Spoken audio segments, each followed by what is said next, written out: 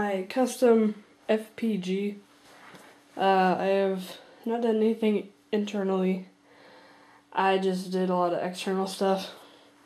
So, right off the bat, you can tell I don't have a stock on here anymore. So, I mean, I just popped out the 2 pins that had the stock. I mean, I still have it, but, I just don't have it on the gun. And then I took my iron sights from my, Masada, or ACR, because I feel like I wasn't using them on there, because, you know, just airsoft. Like, this is basically like, you could use it as a submachine gun, because I have this big old 50 rounder on here. But you could even use this as a pistol, because, you know, you can still do this, or you can even do this if you want to do a submachine gun. Or you can use it like a machine pistol, you know, one of the full auto pistols, like, because, I mean, on the inside, it's a Glock 18, you know?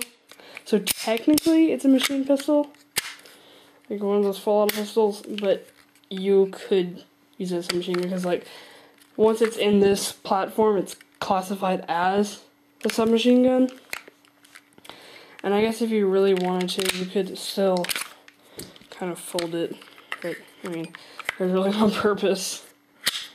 And it's kind of nice is you can, like, fold this down, and that way you have, like, a nice flat, you know, but you can even still do it there, but it's just, you know, an option. Just push that little button, and then you get, like, a flat handguard almost. And what I like about it is this comes out of the back, so it just makes it, you know, I don't know, look more realistic, I guess. And then I put these right where, like, my fingers are, so that I can just push down, because I still have my finger on the trigger, but I can just put my thumb up there, and the same for my grip.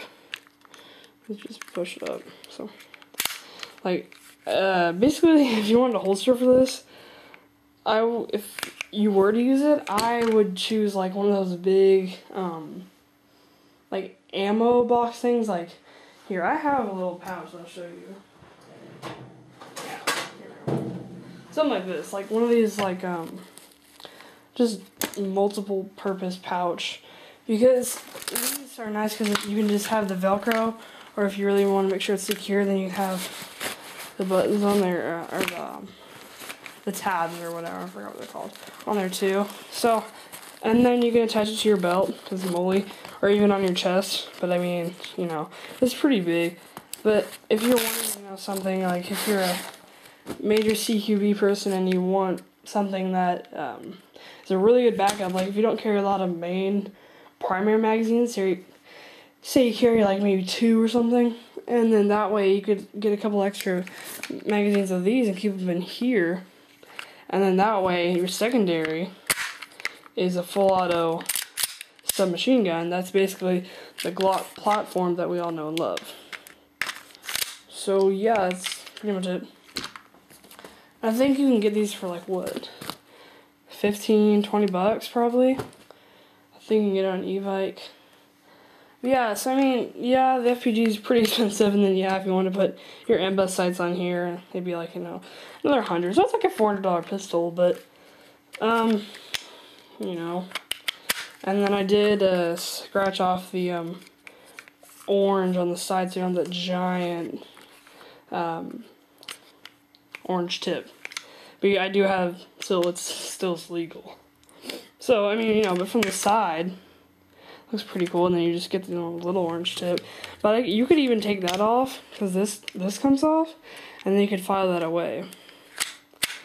Because that's how you got this off. So yeah, that's pretty much it. Just like a custom FPG or machine pistol, whatever. This custom gun. Yeah, hope you guys enjoyed this video. See you guys next time.